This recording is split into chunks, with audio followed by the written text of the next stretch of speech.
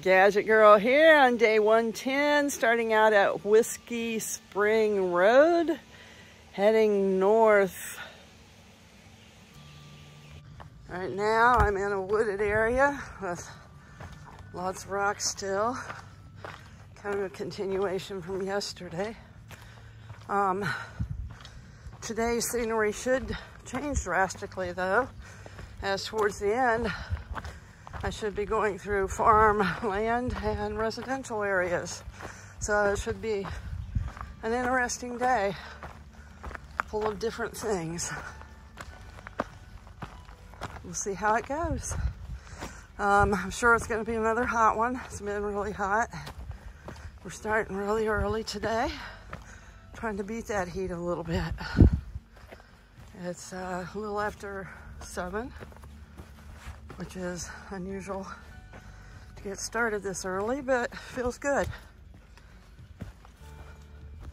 Nice campsite here 2 miles into today's hike. Kind of a double campsite, plenty of space. Stream nearby.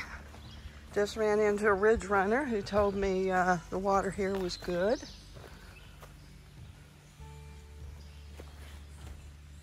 Here's the stream. Even as dry as it's been, we haven't had rain for quite a few days now. There's still water here, so it's a good source. I'm passing the area of the Alec Kennedy shelter and heading north. It's another nice campsite here, almost 3 miles into today's hike. You would need to bring water though. And there's another trail that goes off through there called White Rocks Trail. This is the center point knob. I'm not sure what the significance of the monument is. There's no information that I see about it on Far Out or here on the monument itself. Just says center point knob.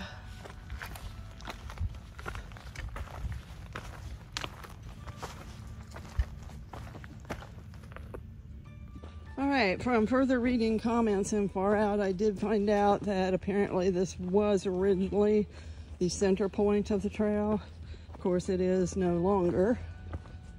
A little box here. Oh, shelter log in here. Whoever built and maintains this trail did a good job.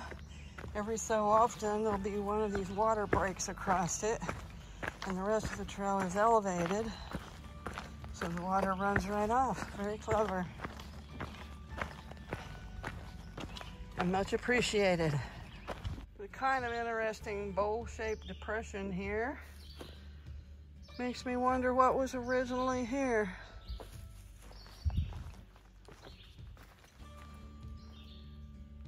Or how it formed. Really interesting. Apparently at times it does fill with water and then run on downstream, but it's dry now. All right, it's pretty much the end of the woods walk for today. Out into the fields walking. Some pretty nice looking corn over here. Something else over there. I don't know if that's soybeans or what it is. Can't tell. Maybe soybeans. It's hot. So an umbrella is not only good for rain protection, it is excellent for sun protection. And that's what I'm using mine for today. All right, I just came out of the path by that cornfield, turned up here, and the trail's gonna turn again right up here.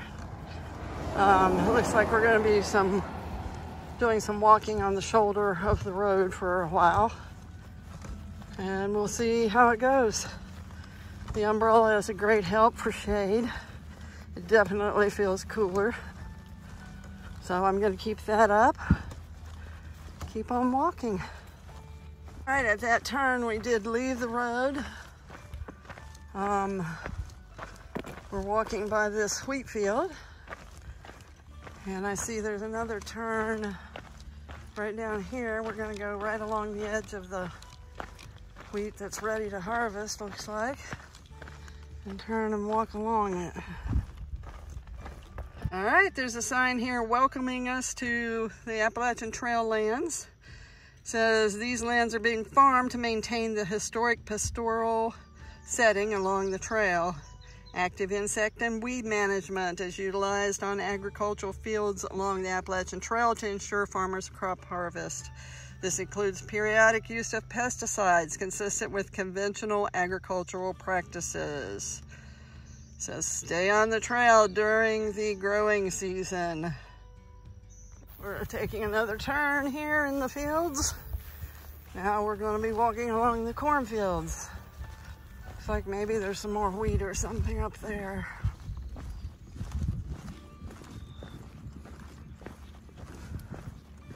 Nice looking corn. All right, we came into a little shaded area for just a moment.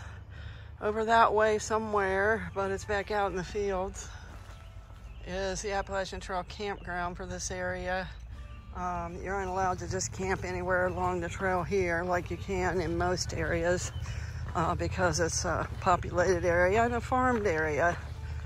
So you can only camp in designated areas. I think there's maybe at least a 14-mile stretch with no camping. All right, looks like I'm ready to start some road walking into the town of Boiling Springs here.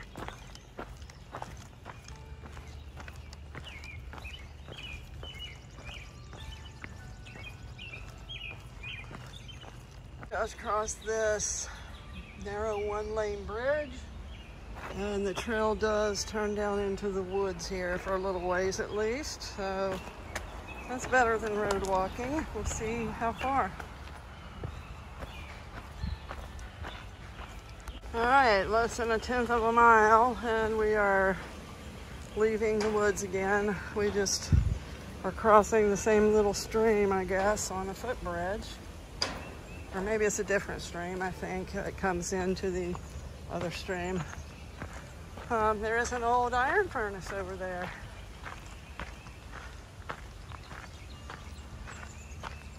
Coming out into a parking lot, there's a nice little picnic table there that's shaded and a bench if you needed a place to rest for a few minutes. That would be it. I guess we're going into town. From the parking lot, the trail goes straight across. It's kind of interesting. There's a little bridge over a pond here that says do not enter. It's one way, but the road has a center line painted.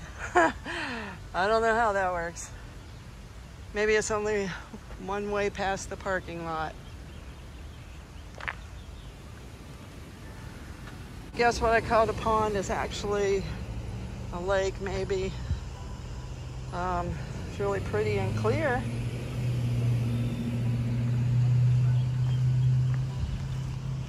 So far, Boiling Springs is a pretty little town. Pretty houses over there.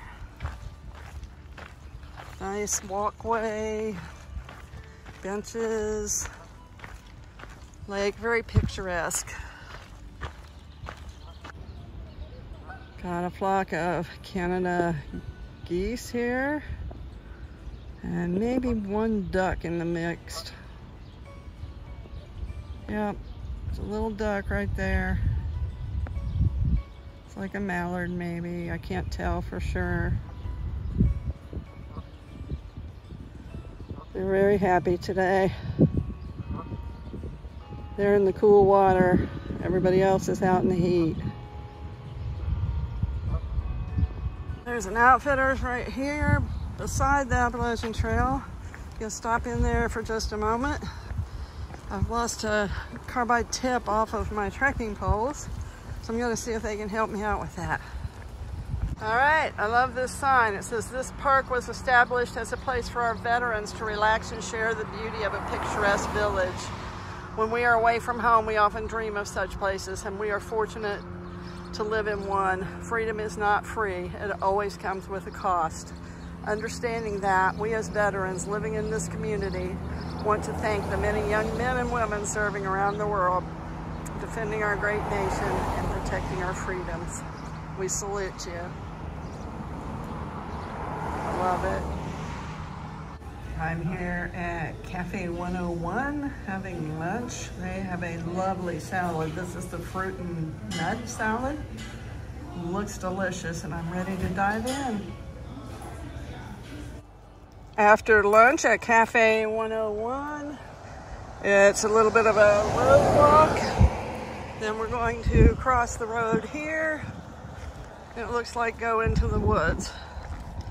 So that'll be welcome. It is still hot today, but I feel much refreshed after that salad and a couple of refills of Diet Pepsi. Or Diet Coke, I think it was actually, but it's all good.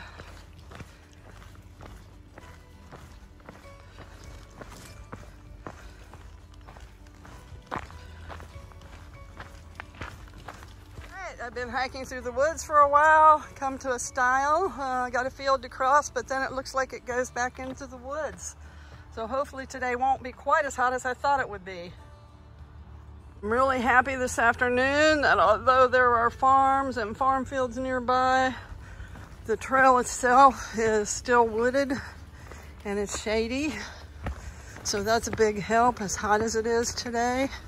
There is a heat advisory in place for this county. So I'm glad I got an early start and hopefully won't suffer too much from the heat today. Really lovely right here. Fields on one side, nice shady trees overhead and on the other side. See some sunshine up ahead though. I might have to walk in it for a while, but this is much lovelier walking than I had expected. Crossing Lisburn Road here.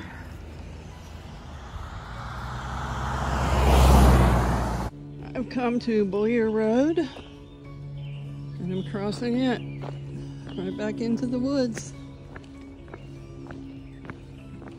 Crossing Lisburn Road here.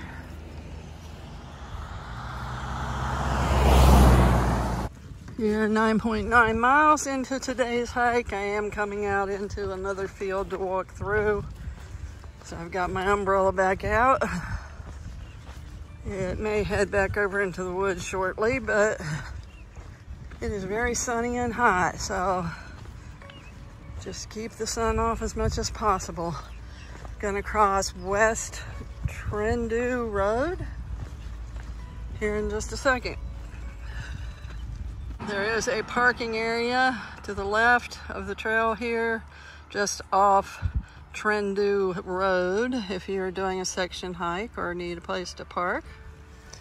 And the trail goes straight through the fields here.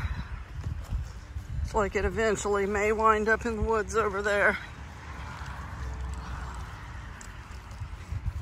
I'm crossing Ridge Drive here. Still hot.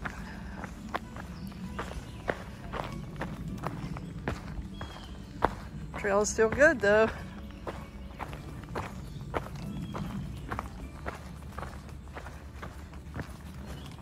Have come across a couple of trail angels here cleaning up from the trash that hikers have left from Trail Magic. I'm assuming you're also leaving some Trail Magic, cold water and ice. Apples, lemonade. Wonderful. Tell us who you are. We're the Rose Sisters. The Rose Sisters. Well, thank you so much. This means so much to all the hikers. All right, enjoy. Yeah. Thank you. Happy hiking. Thank you. Crossing a little wooden bridge here and getting ready to cross Old Stonehouse Road. The streams here they say not to use because of farm runoff. So this is a section where you do need to carry a good bit of water, but you can get water in the town of Boiling Springs, so it doesn't have to be a huge amount.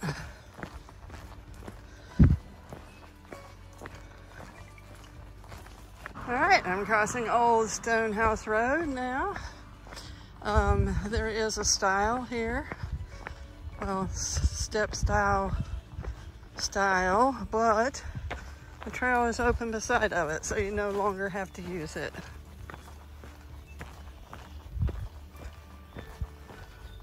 Back into walking through fields again. This one's just grass. I assume they'll cut it for hay. The little summer flowers are coming out. Some little pretty yellow flowers. Clover's out. A few other ones are out. I noticed some thistle earlier. But the spring flowers, of course, are more showy. And they're pretty much done. Walking past a small cemetery here. Looks like an older one.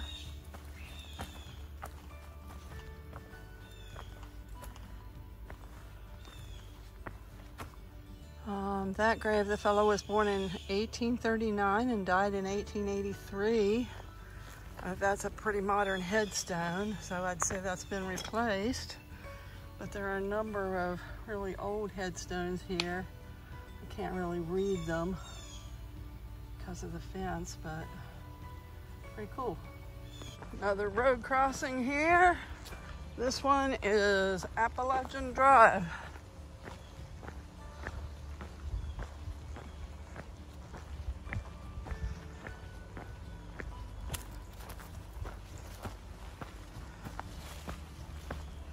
Alright, I am crossing I-76, also known as the Pennsylvania Turnpike, on Appalachian Drive here, which has a pretty narrow bridge with no pedestrian walkway. So you're just actually walking in the road pretty much over the interstate.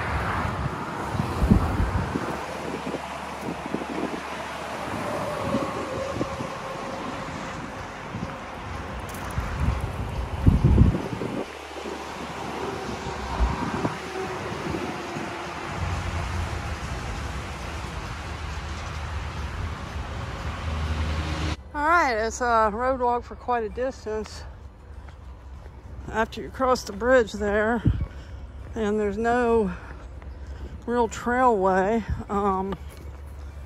House here, it seems a little unfriendly. It has several signs posted about thinking about breaking into my house. All you'll be taking is my bullet and a few other things like that. But once you get past that, then the trail goes into the woods. Mile 13.2 today, and I am crossing railroad tracks.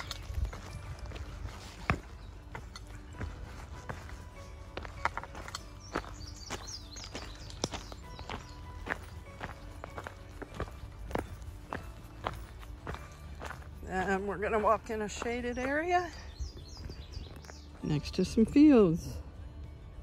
Right there's a bunny. Hi, bunny.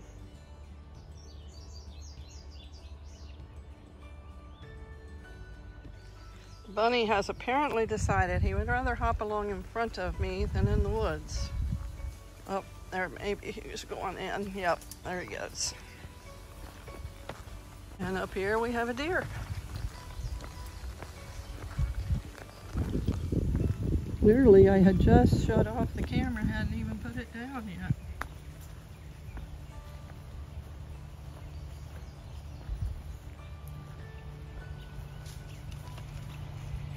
Ah, a little buck. And now I am crossing US Route 11, also known as Harrisburg Pike. I believe this is at the town of Carlisle. Yeah, it's a nice thing. They have a pedestrian bridge here. because it is very busy. Into kind of a more industrial area here. There's a bunch of power lines and there's a bunch of trailers, like tractor trailers. Anyway, it's a little bit different. I am here with Trail Angel Sully, who is giving out water today and fruit, snacks, and offering free rides too.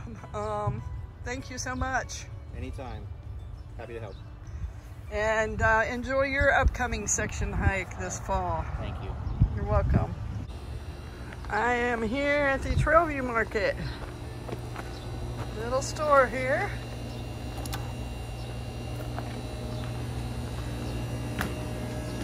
Oh, very cool. Lots of veggies. Oh, cucumbers look lovely. Apricots, raspberries. Ooh, cherries, blueberries. Very nice. It's like some snack items. Local honey.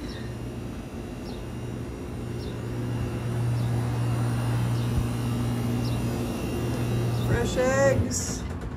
Gatorade. And looks like sometimes they have milk, but there's none in the cooler. I am walking along Bernheisel Bridge Road, getting ready to cross, I think it's I-81, and enjoying some cakesters from the stand there. The trail goes off the road ever so slightly here, and then I think it goes back up on the road, maybe. We'll see ahead. We crossed the road, but we are still walking through fields. Looks like we got a stile to go through up here coming up. Right there. I'm really glad I was walking in shade much of this afternoon because walking in these fields is hot. I do have my umbrella up for shade, but you can actually feel the heat radiating up off of the earth where the sun's baked it all day. So it's a lot hotter than it was in the shaded, woodsy areas. Some ripe black raspberries here. Gonna have a few. Last little bit of today's hike's actually hiking along a pretty good sized creek here. Another treat for today, some lovely daylilies.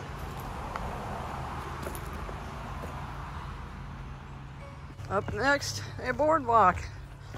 It's certainly been a varied day.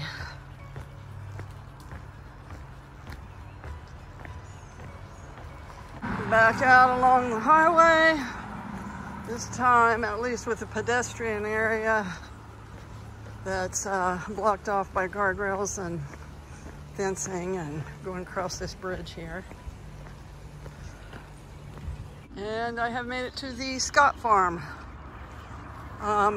which is today's pickup point. It says it's managed by the ATC, the farmhouse is. Doesn't say much about the barn, doesn't look like much management's going on it. It's a big parking area here, and I'm just gonna wait patiently, and Bunny will be here soon.